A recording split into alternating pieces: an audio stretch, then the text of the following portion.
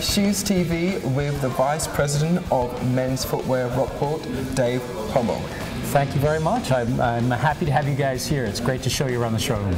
Tell us about the collection for 2012. We're very excited. I tell you, it's such a great time to be in men's footwear right now because men are finally starting to open up and actually sort of celebrate design and the whole experience of wearing footwear. I think they're finally listening to the women in their life and understanding that dress isn't just for dress, or suede isn't just for a particular season. So they're having a lot of fun with it, and for me that's great as a design director, as a head of men's for Rockport, because we can do a lot of things that we couldn't do before because of the willingness of men to look at different things.